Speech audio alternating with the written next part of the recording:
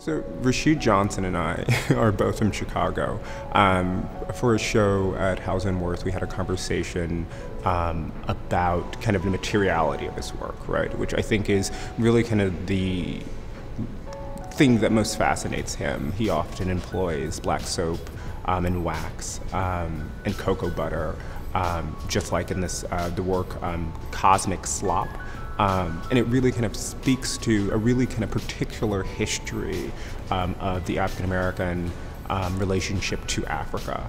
One of the things that fascinates me about Rashid Johnson's work is that the materials that he's using in the work, the black soap, the wax, the cocoa butter, are all utilitarian products that people use in everyday life.